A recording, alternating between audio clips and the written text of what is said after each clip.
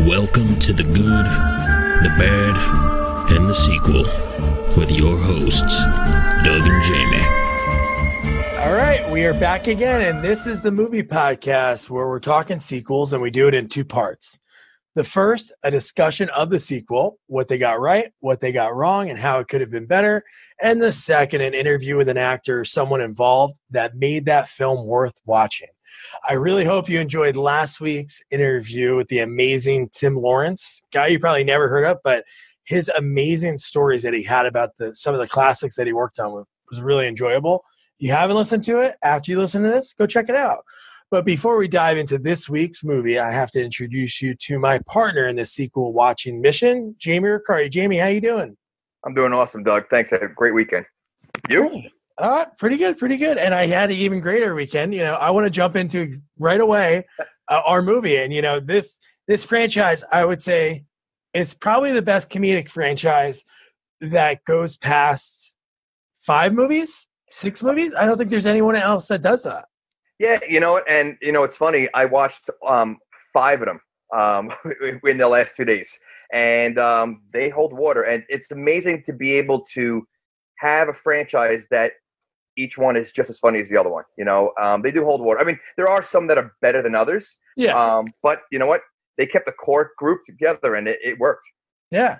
And if you don't have a guess of what the movie is, we could have done the second one, we could have done the third one, the fourth, the fifth, but we went the sixth, and there is a seventh, but we won't get into that too much. It's Police Academy. Really, hands down, the best. Like we just mentioned, we alluded to it before, but it's the best franchise. Jamie said it best. Keeping the core group together is so key. You have so many movies that you watch. It's like you watch the first one, second one has some people, and then the third one, you're like, wait, what the hell just happened? All the people, are gone.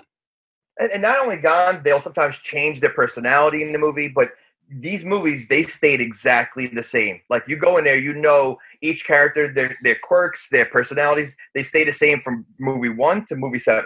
They were the same exact people.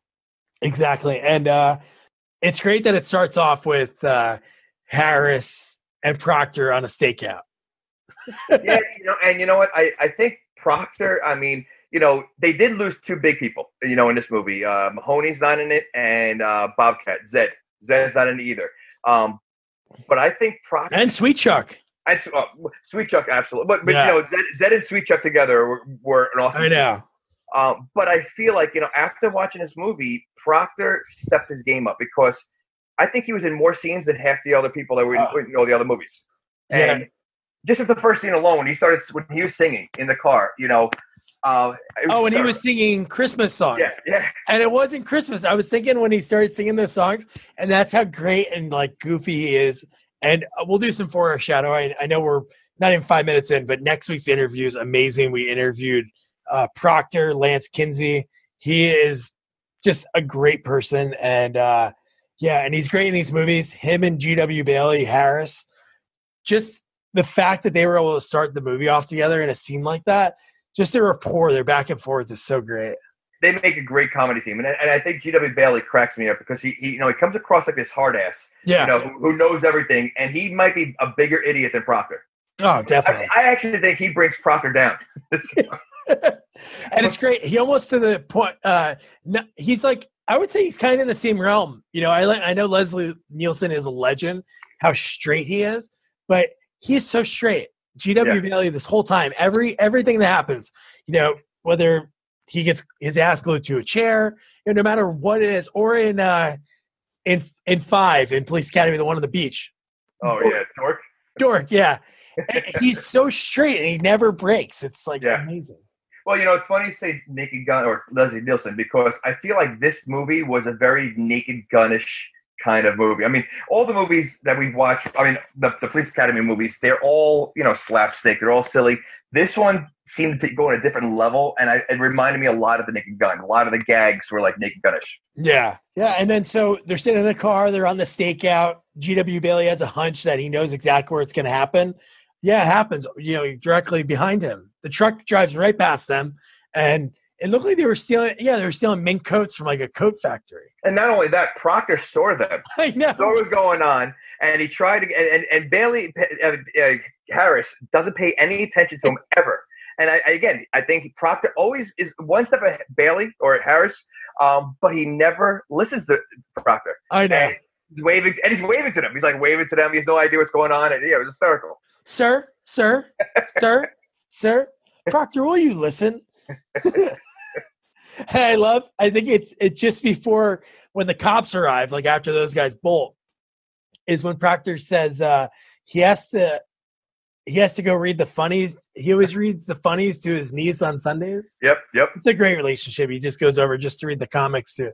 Maybe she's really young, or maybe she can't read. I don't know. Well, I think, and this movie really brought it out. I mean, he's always been kind of like, simple-minded, Proctor, in every movie, kind of innocent. This one, he's like he's got the mind of like an 8-year-old, and he plays with toy trains later on, and he's almost like he's too honest, like a young kid who always has to tell the truth. So when the cops go there and say, "Oh, how long you been here?" because Harris is like, "Oh, we just got here," and before he able to finish that, Proctor's like, "No, we've been here for 3 hours or 5 hours." Yeah. And then we were introduced to the mayor. I don't know if the mayor was in the previous movies, but that mayor, his quirks, and I always love character quirks. Not saying he's not a main character in the movie, but you have these weird characters sometimes, and they have these little like quirks. His was he couldn't remember words, like vocabulary. He like said the definition of the word, and then he went back to it. But it makes me wonder who's hiring these people in that city, because Lassard has an absent-minded mind also. He can't remember things. And then you have this mayor who can't remember things. And these are the people that are running the city.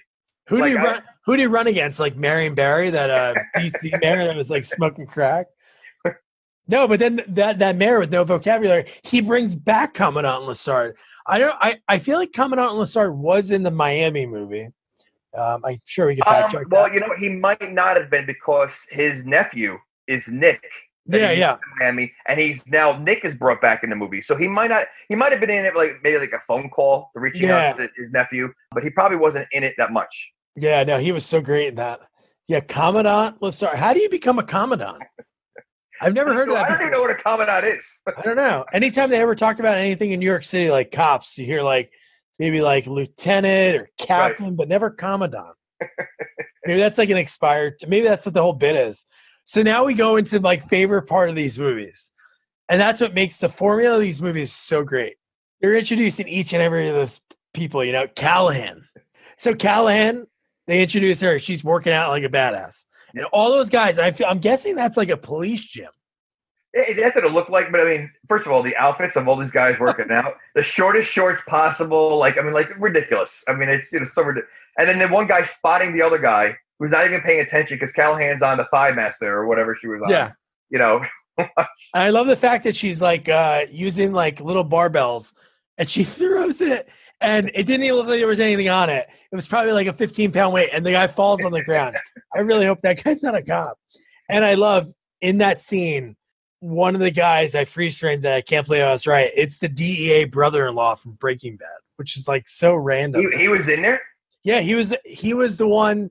If for anyone listening goes back, he's wearing like the yellow shirts and he's like looking at her. And it's like one of his first movies. His role is like man at gym. That's awesome. I didn't even know she that. was awesome. And then we're continuing the introductions. We have Jones. Oh. You know what? I think he stepped his game up this yeah. I mean, ridiculous. Where'd they meet him? He was at like a museum or something. Oh, he was right. Yeah. Well, they brought the old lady from Citizens on Patrol. That was the old lady from Citizens. Yeah. So that's right. He's working in a museum. Yeah, the guy's thinking like his pants are squeaking. And then, dude, honestly, these people were in other movies. Obviously, Jones had a small role in Spaceballs, and then he did like a good stand-up tour. Like, he's a funny guy. Like, but we're not there yet. But when he did Jimi Hendrix. Oh, I know. That was amazing. That was awesome. That was awesome. Yeah. So then the next introduction, we have Hooks, who I don't know if she was ever in another movie, but she was perfect for these movies. Yeah. It was, dude, the way these men, are trying to talk down to her just because she's a woman cop, but no, she's not having it. and she writes him all the tickets, and then she gets his car towed. And gives them about 15 other tickets on top of that. Yeah, So and then she says, boy. and then you got Tackleberry. Dude, Tackleberry and his son. I really wish his son had a real gun. I'm sure he gives them. I'm sure he's showing these kids how to shoot at like an even younger age than he is. No, I think the casting, whoever casted them in the first movie, picked the perfect people. Because, again, I don't know if the casting wasn't great, they wouldn't be able to last as many movies as they did. And to hold the role like they did, I don't think anyone could play Tackleberry the way he did. No, almost murdering his father in the kitchen. I'm just getting milk, and there's a bullet hole through the milk. Knowing Tackleberry, he's a pretty accurate shot. I think he knew it was his dad, and he purposely was like, dude, never get milk in my house again. Well, that's it's funny. It's one thing. I'm watching all these movies. This guy is a maniac with guns. I don't think he's ever shot anyone. In all these movies, as a cop, I don't think he shot one person. Outside of maybe the cat in the first one or the second one. Let's be honest. Has anybody ever been shot in these movies? That is true. I don't think anyone got shot. This is like the A-Team. They just fire bullets on the ground and guys dive behind dumpsters. All right. And then they had the meeting, and I'm pretty pissed off. They had this big meeting with everybody in there. I'm like, man, where's Hightower? Hightower is obviously, why didn't he get an introduction? He could have had a good one. He's lifting a car or, beating up somebody. He should have got his own little thing. What's up with that? Well, he took a step back this movie. I don't think he was in it that much. Yeah. But they did introduce someone else that was, I guess he wasn't in the fifth one. What's his name? The guy with the glasses. Fackler? Fackler. Oh, dude, he's awesome. He had a big introduction. He came in and everybody, he was clumsy throughout, following him everywhere he went as he's walking to the police station. He's awesome, but I guess he wasn't in the fifth one. I don't remember. No, he was in 1 and 2, definitely. That's who Proctor actually auditioned for that role in number 1, lost out to him, and then they brought him back for the second one. Yeah, but I think he was in 3 also because his wife joins the academy. So yeah. No, he's great. It's like chaos follows him. He was like the Leslie Nielsen bit in my head. Every time he walked, it was like he would just turn a little bit, and then chaos would. You know what? That's just that scene is what reminded me of Naked Gun. When he walks by and the fireworks are going off, that's Naked Gun right there. That's Leslie Nielsen. He opens the door and then it almost hits Harris. And then we get to meet. Honestly, dude, this is what I love about this movie. So these movies have formulas. I might get the movies wrong, but say out of the 6, there's 3 that are one way, 3 of the other. So 3 of them are, we see all the characters in the police academy. Then the end, there's a bad guy. Then the other 3 are the formula. You see the bad guys throughout. And dude, I love that one so much more because dude, these guys are perfect. You talk about casting agent. Whoever was the casting agent for this, pick the greatest people. So you have 3 guys. All right. One guy's a monster ogre that actually lifted a man out of his chair and used the man as a battering ram. Was that a dummy? When they go to the bank and they pick up the president of the bank, I'm sitting there with my son. He's holding the guy. The president wasn't even moving. If you could watch that clip, if Stephen's on YouTube, I'm telling you, it looked like it was a dummy. He's holding a dummy as the guy's speaking. No one's moving. It looks so ridiculous. It really did. God, that's amazing. I don't know. I just thought the guy maybe was so. No, I'm telling you, my son and I think it's a dummy. He's like, yeah, it might be. All right. So people listening, check that out. And then guy number 2 is, I call him the White Ninja. All right. He doesn't, not only does he do flips, he actually is fluent in lasso. He lassoed the woman's hand when she was going to hit the alarm. And the other guy really does nothing. He holds the gun and he hits on the chicks. That's all he does. The whole movie, it's always just hitting on chicks every time they're robbing. I was curious where he got that lasso from, the whip, because he the whole time he didn't have a whip, and it was a pretty big whip because it went across the room. Yeah, I don't know. He's got to have some kind of holster on the side. Yeah. Hightower figures out as soon as he gets to the bank. It seems like so quick. These guys have been cops for 6-7 years now, so they know these guys are hired help because they didn't take enough money. Because they left some money behind. Right. I guess that makes sense. Maybe some guys just don't have big enough bags. But my favorite part, again, I love the bad guys. When they are acting like teenagers with the guy behind the glass. It's amazing. So you see these guys in the scene before doing flips, using guys as battering rams. They're robbing a bank. And then you just see them like almost just regress into teenagers with water pistols and dart guns. Yeah, that whole when they're in that, I guess in the basement or wherever they were. Yeah, their little lair. They're like kids. They were actually like kids, hysterical. And then the bad guy takes their guns away, and he'll give it back later. He said. Yeah, first he shoots somehow through the glass. There must be a camera inside that the guy that can see himself, the man behind the mirror, he can see himself because he shoots the dart and it hits him right in the middle of the forehead. And then he's like, "You want to know how many times did I have to tell you?"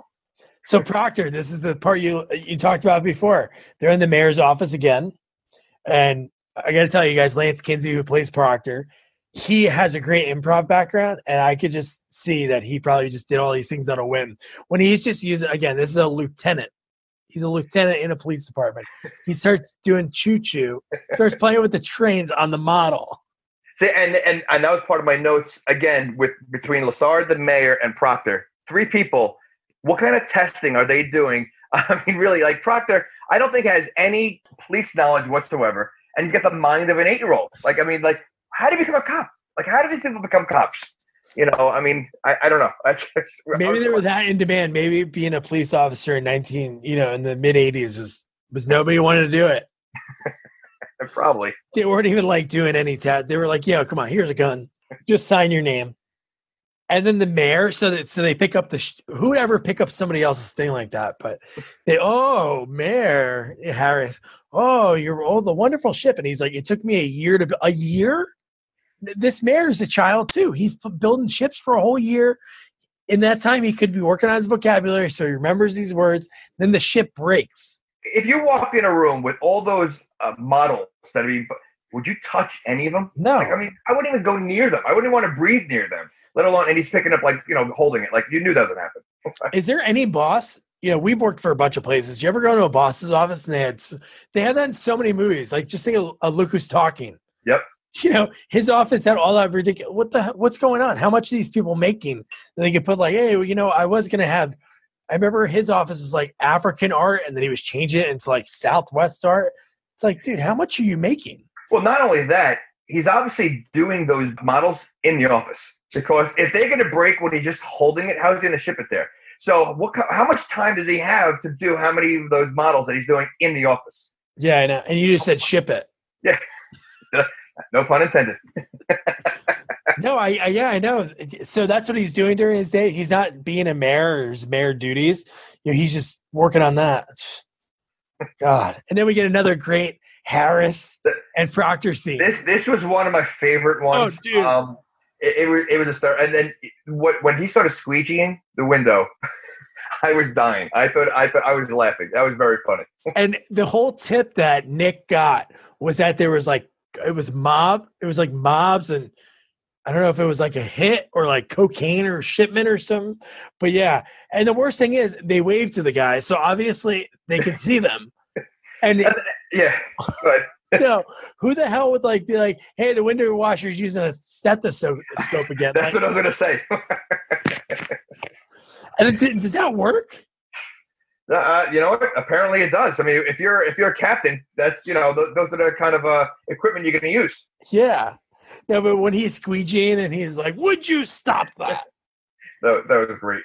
Oh, dude, that part did give me anxiety. Whenever I watch a movie and they do that camera angle, like the looking down. Oh, yeah. Like, oh, dude. But again, that shows you Proctor's mentality. Like, he takes everything for face value. So he's up there. He's a window washer. Well, he's going to be a window washer. He's going to do, he's going to do everything that's face value, and that's what's so innocent about him. And if you watch all the movies, he's literally, you tell him one thing, he can't lie. That's why when the cop said how long you've been here, he has to tell the truth. Yeah. Like, he really has the mind of like a little kid who has to tell the truth and do whatever's being told. There's no deterring away from it. I know they do a bunch of cutaways here, but to finish that scene when he's hanging off. And then I love when they transition into the office and they're playing the recording of it. Of him yelling and screaming. Yes. This happened before, but Lessard and Fackler, they head into a real seedy establishment. It was where Lessard it was his old boys club, yep. I think it was. And I don't know, why were they even going there? just doing like they wanted to show mugshots of like trying to see if anyone knew of any of the gang members. But I love as soon as they walked in, you see all these weapons being dropped on the bar of all the people where you see brass knuckles and all these like crazy weapons. Yeah. Then he's challenged to pool, and it reminded me of the scene with Uncle Phil on Fresh Prince. Get me Lucille. But yeah, and then Lessard, of course. And the guy that Lessard was going to play in pool, I can't remember his name right now off the top of my head, but that was the guy I was going to interview. Oh, really? I had an interview playing with that guy.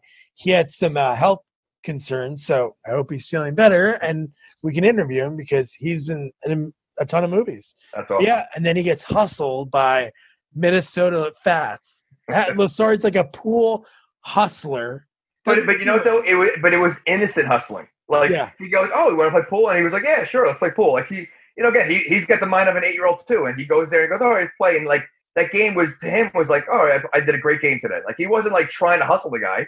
He was like, "Yes, that's fine." Meanwhile, Fackler's over there, knocked out 3 guys on one shot. I wonder how many people got injured doing those scenes because he had to like perfectly like put the pool cue behind him, and then he turns, he knocks the one guy out. Yeah. Shoots the ball off the table. The guy's sleeping in the chair. Man, Fackler, I wonder how many people he injured during. Just think of him as a police officer. How many lawsuits do they have pending? Yeah. The people in the office, when they see him walk through, they like just run. There was one guy, and when he was walking in the office, he dove over the desk, like so ridiculous. Like it's like they know he's coming. He's like an atomic bomb. He just gets out of his way. Even the prostitute that was getting booked, and I don't know if it was the first time or the second time he walks through, she was like, she knew. So she's probably been picked up probably once, twice, or 10 times. And she like even like ran out of the way so he wouldn't do anything to her. And then they sent Hooks and Hightower to the guys rapping. Like, come on. You know who that rapper was? No. That was Melly Mel. Melly Mel. I think he's from Grandmaster Flesh, Melly Mel. Like okay. So he was an old school rapper. I recognize the voice. He sounded like Ice-T a little bit. Yeah. And so but obviously he was too young. So I looked it up and it was Melly Mel. So yeah. I just would like just a little bit racist, sending the. I think it'd be funny to send. They would have sent Fackler and Tackleberry. That would be good. And Tackleberry rapping back. Hooks rapping back was pretty cool. But dude, if it was like a top that scene. Oh yeah. But with Tackleberry. Yeah, but you know what? Okay, so imagine. Okay, so that means that Hightower and Hooks would go to the other bar. The redneck. It would have been rough on both ends. So yeah, I think we had no choice. I wrote this down, but was Hooks using a blue cell phone or blue wasn't a cell phone? It was like a portable phone, but it was like the size of her head. She was like, I guess she was climbing the telephone pole. Oh yeah. No, what they were doing is like that thing they do in movies is when the people you've seen it like so many like it's like a cliche. They have those big phones and they can hook into the line and then they can like use it like a regular phone. I know it was like obnoxiously big. It was really good. Man, I love this scene. This is like my favorite scene in the movie. They know they're going to transport the diamond. They have everybody set up in all different locations. And the diamond is in the back of the armored car with Harris and Proctor in the back of the car. How could the diamond get stolen? Why that diamond, I forget how much they said it was worth.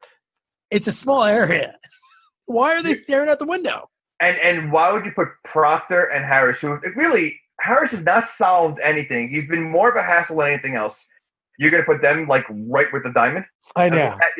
And really like again, Harris. How did he become captain?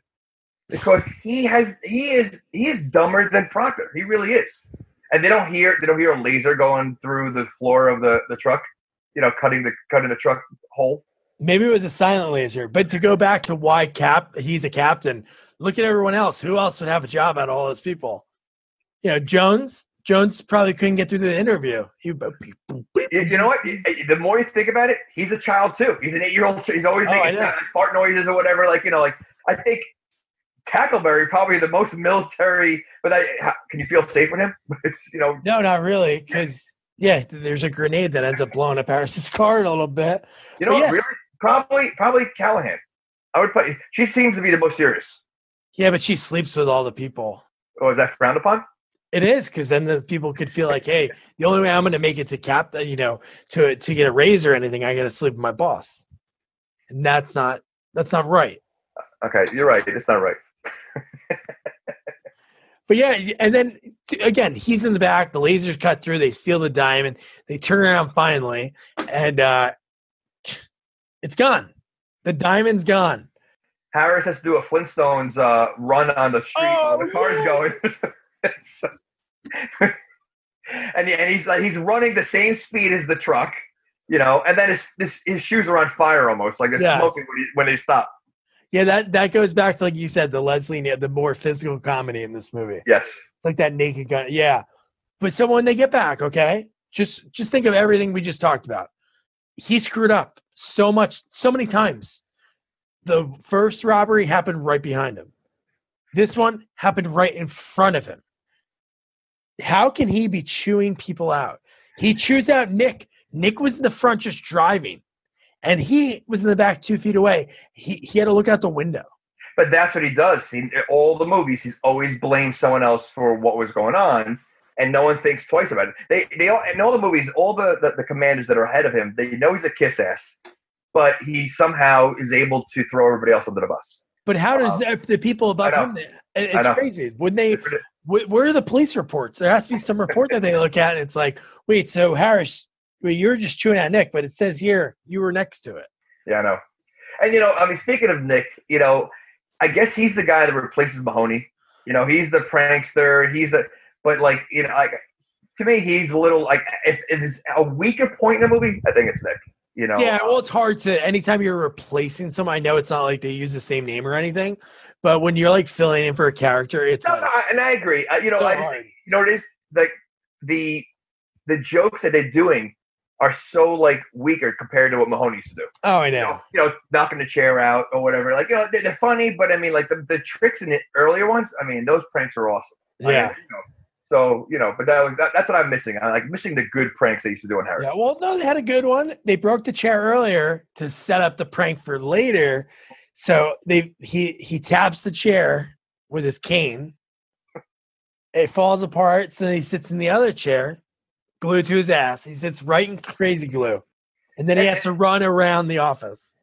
And what is that cane that he's constantly tapping people? He's had it in every movie. Yeah. I mean, have you ever seen a cop with a cane like that? No. Should he be on the force? Should he be on active duty with an injury like that? Maybe he has back issues. Jeez. And then again, like I told you, I love the formula of this movie. We get Police Academy, then the robbers. And when they do that smash and grab again, the one guy who, I don't know if you remember, he's the dickhead, not stepdad, but adoptive dad in Child's Play 2. I don't remember. Yeah. He takes a tumble down the stairs. Chucky like grabs his leg in the basement. But so he starts hitting on the girl. And dude, the big guy, he just starts like friggin' smashing, grabbing, taking all the diamonds. And then again, before we talked about the cowboy ninja, now he's a cowboy ninja dynamite guy. So he produces dynamite. He puts in the owner of the jewelry store's pocket, and then he just throws it, and it blows up the vault. Is this where they gave Harris the money? No, this is where Harris gets in the way again. Okay. So Nick knew because of the line, right. The bus line, where it was going to be, like where exactly the crimes were going to happen. They have it all staked out. They had him good. Harris gets in between.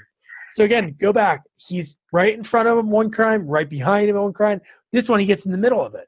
So he's all like around all the issues that are going on with him. Well, he's trying to be the first one because he wants to make the big arrest. He wants to be the guy. He wants to be promoted. He's been trying to get promoted since Police Academy 1.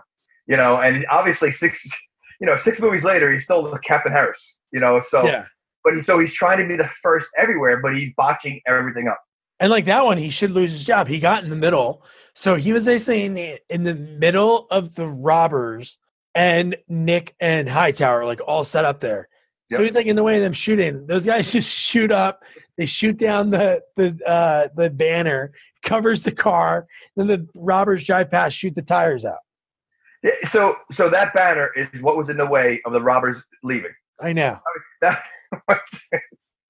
Again, we said it before. They don't shoot people in this movie. They shoot tires. So then they find the stolen jewelry in Lassard's office. So Lassard is a dirty bastard. You remember his line, though? What he says? No. He goes, "I'm surprised it was you," or something like that. And he goes, "I'm surprised myself," like because he had no clue what was going on. And then they're all sitting there. You know what's funny? It's almost like just because he did that, his whole team's dismissed. That doesn't make any sense. That doesn't happen in a police department. If like, a captain or, they do something wrong, it's not like everyone else like loses their job from it. So they're sitting in the office just like, they're sitting there just like, oh man, what are we going to do? Like in the break room. And then that's when Fackler, when Hightower hits the table, right? Yep. The freaking grenade. Tackleberry, when he's nervous, other people, bite their fingernails, maybe like pick their teeth or their lip. No, he like plays with a grenade, a live grenade. Well, in the other ones, he played with a gun. He was like rolling the barrel. Like he always has something in his hands that could kill someone. Yeah. And again, never does. That grenade flies out of the window. Dude, it's a police parking lot. There's a lot of people that work there.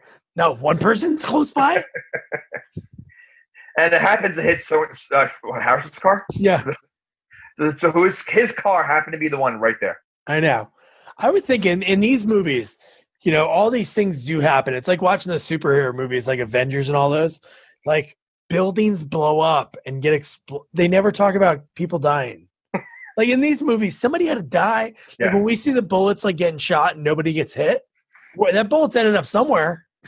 Go back to I don't think anyone's died in any of the series because there was I forget which, might have been two. They had a shootout in a glass store of selling. The lamp store. Lamp store. Yeah. And they're shooting. Now it wasn't a big store, and they're shooting at each other. Not one person gets hit. So I think it's just in the script. No one can die. We can shoot anywhere we want to go, but no one's gonna die. Yeah. So then they're all like, "Hey, let's get together. Let's rally. Let's make sure we clear Lassard's name. He would do it for us." And now we have to talk about this. The computers. Honestly, you were young then. I had a computer like that growing up. I had a Commodore 64. And I don't remember that you were able to do anything like that. Put an image it like just typing and the image comes up and it lays on the other. That's not real. Well, again, not to go back in the other movies, they had the same kind of computer, and the two guys that were spying for Harris, they were controlling. Yeah. Like the police car that was going around. So apparently their computers could do anything. Yeah. So yeah, they have all this futuristic, high-tech equipment that the CIA uses for all these 8-year-olds. Yeah, in 1980. It's just, no. So the computer says access denied. And what does Hightower do? He pulls a Fonz move. He hits the screen with his fist, and then the password. That's not how passwords work. I'm going to try the next time my laptop's not working. Yeah. Somebody's phone sitting there at work, you hit the button, and it's just locked, and you're like, Siri, punch it, and then it just turns right on. All right, back to the robbers. This is probably my favorite. Well, they're all really good. This is the best. They're like sitting there. They're not like children. They're really, they're acting like the kids that were in trouble last night. They're all just sitting there really quiet to themselves. They're like, "Hey, boss, we got you a present." So they slide him a cigar. He's like, "Ooh, a Cuban." And then he lights it. Explosion. Exploding cigar.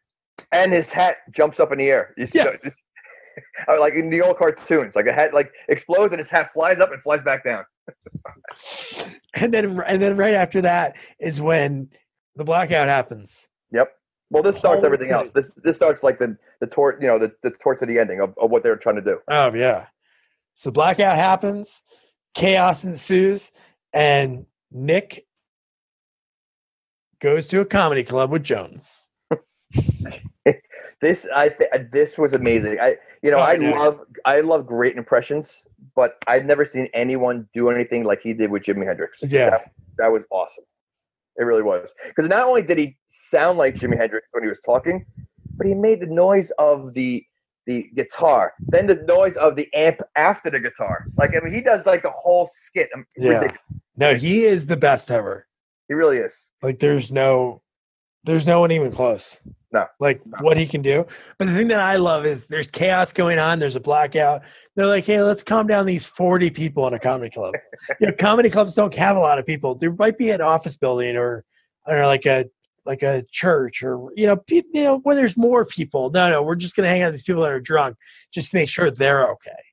Meanwhile, they're probably more okay than anyone else that's out there. They're drinking. They've been laughing the whole night. So it's a blackout. Who cares? They're still drinking and have a good time. Like those are people who don't need help. And wait, where was the comedian? The comedian didn't show up yet. Couldn't he have gone on stage? Like that was his job. Like if the blackout didn't happen, he was the one that was going to have to make those people laugh. So he has to follow that act. He might as well just pack up and go home. Rip up that check that they gave him. You can't follow up Jones. No, not at all. Callahan and Hooks. They see a couple of guys in the alley, and they're like, hey, look at these women. They're not going to do anything. Then Callahan beats the crap out of him doing ninja stuff.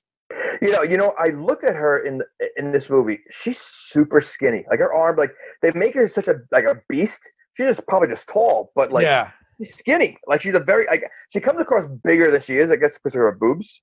Yeah. But she beats the crap out of him, and I feel like right like this, just like any other blackout that happens, like people take advantage of it. All those people are taking the TVs, and then Hightower walks over, and like immediately they start like putting the TVs. Well, they had a line. They had like a whole line of like passing the TV around. An assembly line, yeah. And and then all of a sudden you see the last guy before he puts on a truck pass it back the other way. You don't know why until you realize it's Hightower. You're like, oh shit, Hightower's here. Yeah, not enough Hightower in this movie. Yeah, not at all. Because in all the other movies, he really plays like an integral part. Well, he had the big fight scene. He did that with the big guy. Yeah. So I mean, that was just like you knew that was going to come. Now there was another scene I wrote down, and I don't remember. It was a gas scene. Like it was. That's when Nick finds out where the bad guy is. He found out where their lair was, and he found the secret way to get into the lair.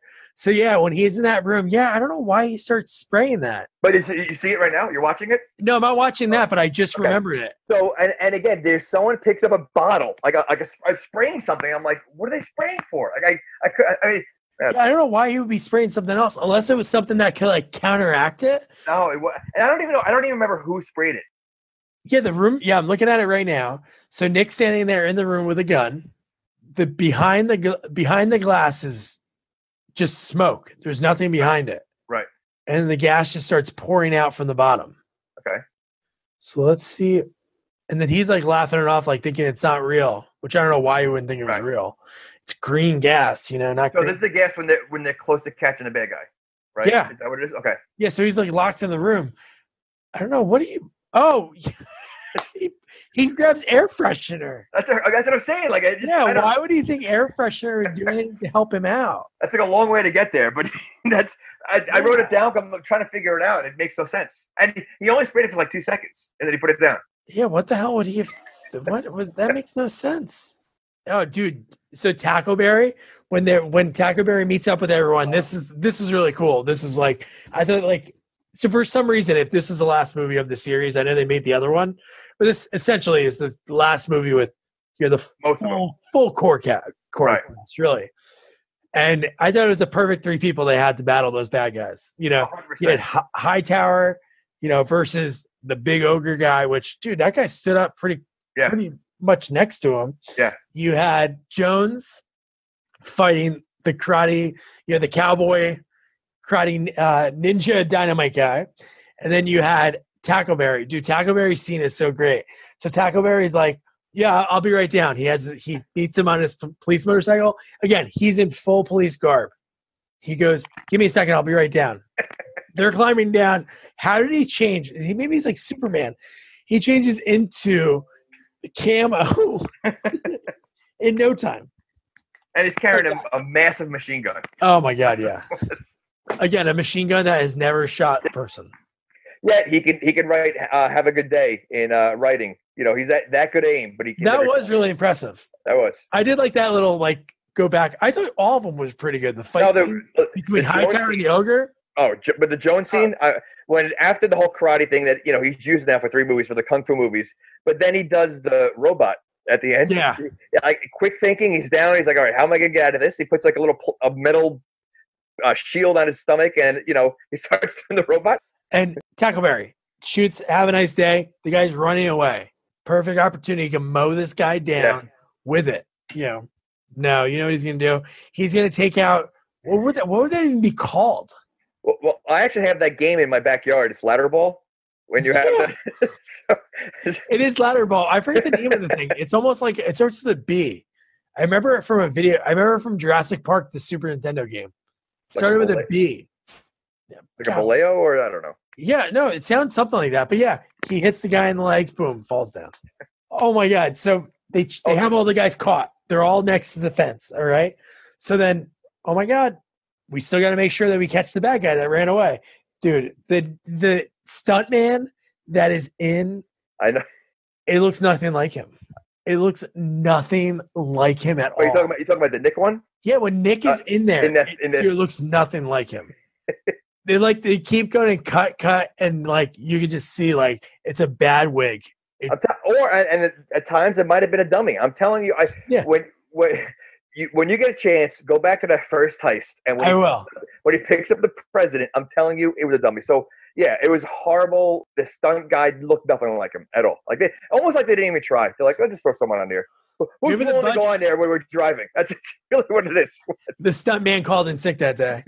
I love that they had a cameo because it's like a big time, I guess, when monster trucks and all that stuff were big. They had a Gravedigger.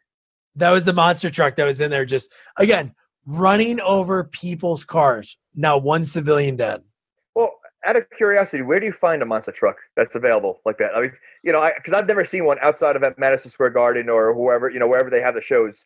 Like, where do you find a monster truck on the street in the city streets? Oh, I guess they're highly popular. In 1989, they're just as part. It's like it goes like Dodge, Ford, Mustang, then monster truck. All the guys want to have monster trucks nowadays. And then, oh my God, and then they get the opportunity to run over Harris and Proctor, and nothing happens to them. And who getting away again? They almost sabotage everything again right now. And then, how about was it the flip at the end at the monster truck when he was it Nick that flips out of the truck? He does when he gets out of the truck, he does like a triple landing, flip out of the truck. Come on, it's ridiculous. Yes. Oh my God, that was so bad. I wonder if they use like a female actress for that. Maybe what was her name? It was right around that time. The one that was on the Mary Lou Retton. Yes. He does a flip. Oh my God. Really, that flip was not necessary at all. The movie's silly, but that was just you know what? How can we make this over the top, really over the top at the end? Yeah, we gotta end with a bang. Let's just have him come out and do a straight-legged triple landing flip that will get a 10 in Olympics. Let's do that right here. Why couldn't he have jumped up, hung on it, right? Let go, land in the truck. No, he had to do all these dangerous flips. So when Harrison, Proctor have no car. But they got to get in on it. They got to make sure they steal a bus. Now, what do you think? Do you think when they were thinking about the movie Speed, they were like, this is what I want. A runaway bus. It's going to be going down the street. It's going to drive over people. And Proctor starts picking up people. Well, that goes with Proctor takes everything for face value. He's a child that, we're in a bus. I got to take a fares now. I got to do the right thing. I was laughing at that scene also. The minute he stopped for the first time, you see Harris rolling his eyes, Proctor's picking up fares. They're doing a chase, and he's got to stop. Yeah. He had such a simple mind. It's great. He played that role so great. You almost would say he is Kramer-ish, or is Kramer Proctor-ish? You know what? I never thought of that. Kramer did the same thing. You know what? I would say Proctor is very much a Kramer type character. Yeah. You know what? You interview Michael Richards, and you can ask him if he based his character on Proctor. I could. I was got to find a sequel that he was in. And then they catch him. They finally catch him. They think it's, I don't know. I don't remember. What was the other guy's job? See, there's Commandant, the other white guy. What was his job? You know what? I don't know. He was the head guy. So he's higher than a Commandant, obviously. All right. We don't have to look it up. Whoever's higher than a Commandant. And you're like, oh, man, he did it. And then we see him walk in the room. So how can he be sitting in the chair and walk in the room? So we have the old double. I kind of wish they did do the old double hey, who are you? And they stand next to each other in movies. Yeah, And yeah. it's like, which one should I shoot? Like, and I think they do that in like even a Bond movie. They don't know which one to shoot. Or Scooby Doo. I look at it as Scooby Doo, but he's a chief. He's a chief. So Chief, yeah. So, and right off the bat, you can see when he's sitting there, he looks like there's something off with him. Yeah, like, yeah. When he's sitting there, But yeah, they do the little Scooby Doo. Which one is which? Who did you think it was? Did you know it right away? No, it's when I remember seeing this movie the first time. The first time I saw it, I thought Lassard might have been part of that, but then I thought it could have been. Actually, my son thought it was Fackler. Fackler. Well, but just because Fackler was, he came in new, he was, so he's like, I bet you, So, but I thought it was Lassard. I thought he was like playing everybody after a while, and he's like, I can't do this anymore, kind of thing. So I thought it was him. It'd be really wild. And again, they probably maybe could have done it. Who would have cared? It's not like it ruins the other movie. They're comedy movies. It's not like this is like a serious like drama. And you probably could have got him because he was only going to be in 10 seconds of the movie. Mahoney. Yeah, that would have been awesome. Mahoney just be like, hey, times are rough. I'm not a cop anymore. Did they ever say so you said Mahoney was in 4, but he was never in 5. I don't know if he was at 5, so I don't know what they mentioned. I don't think he was, but I wonder if they did like a little thing like they do in the beginning of movies, like, hey, is Mahoney coming to Miami? It's like, oh no, he got a big job in LA or New York. Well, it's probably around the time he was doing Cocoon and all his other movies, Short Circuit, so he's like, I can't do Police Academy anymore, Yeah. But you know what? You're right. If it was either Mahoney or even Zed, I think I'd have been hysterical if it was Bobcat at the end. Or Sweet Chuck. You know what? That would have been classic because, he's been picked on all of his movies that he was in, that he's the one that was the mastermind behind everything. If it was Sweet Chuck, that would have been classic. That would have been great. Yeah. All right. So that's pretty much the end of the movie. So the last scene, though, I had to write down. That okay. What do we got? When Harris was floating with the balloons.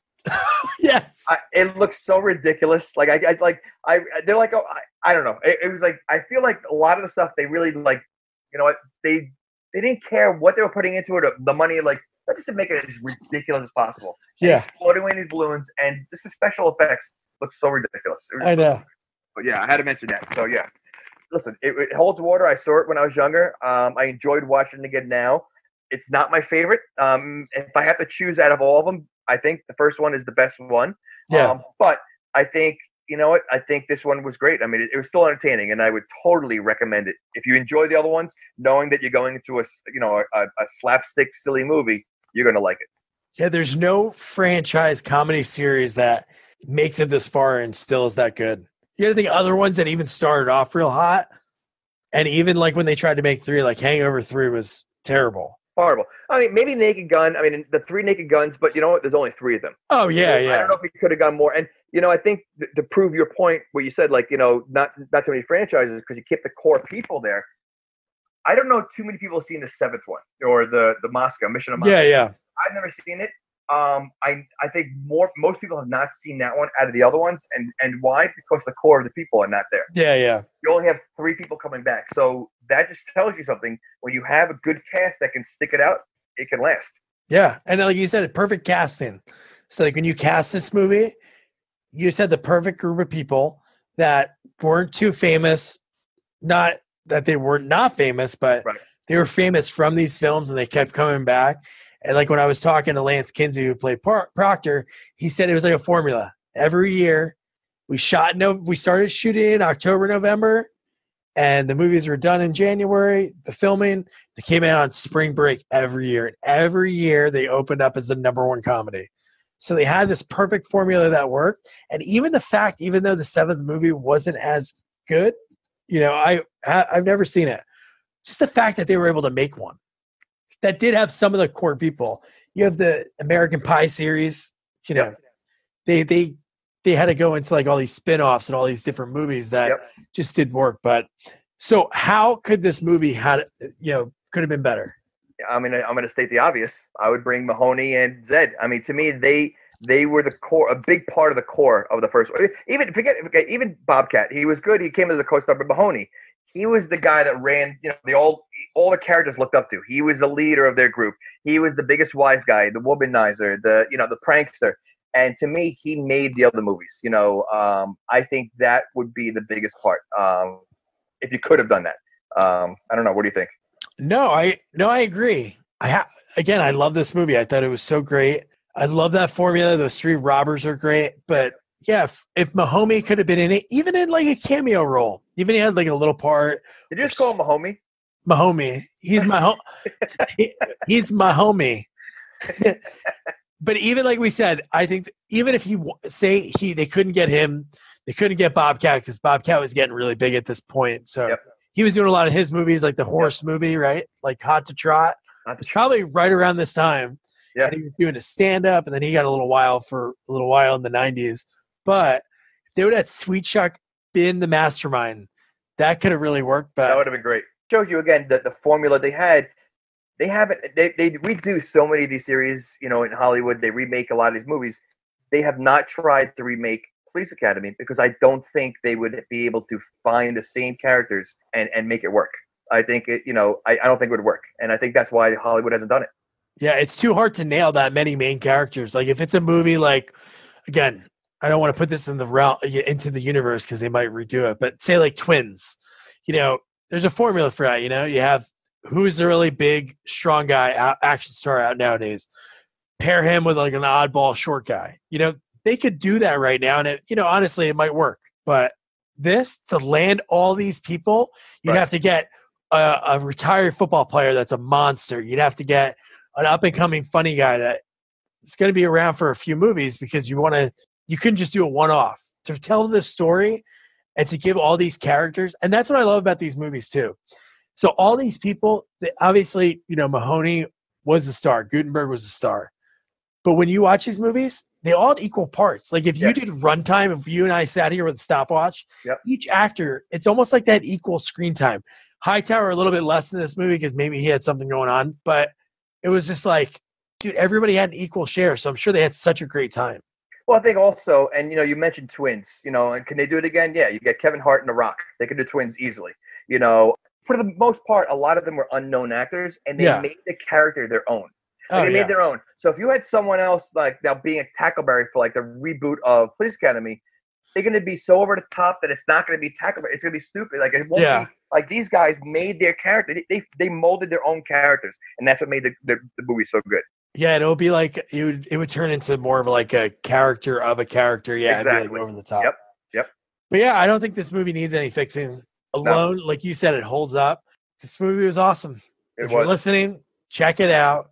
And then next week, our episode is the full interview with Lance Kinsey. He is he's funny. He has great stories.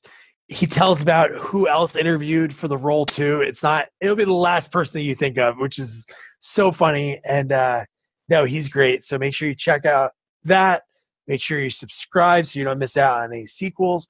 Recommend some sequels to us. We already have some that were recommended that are on the list from people that listen to us, which is so cool. Follow us on Twitter at Sequels Only. And that's it. Good night. Good night.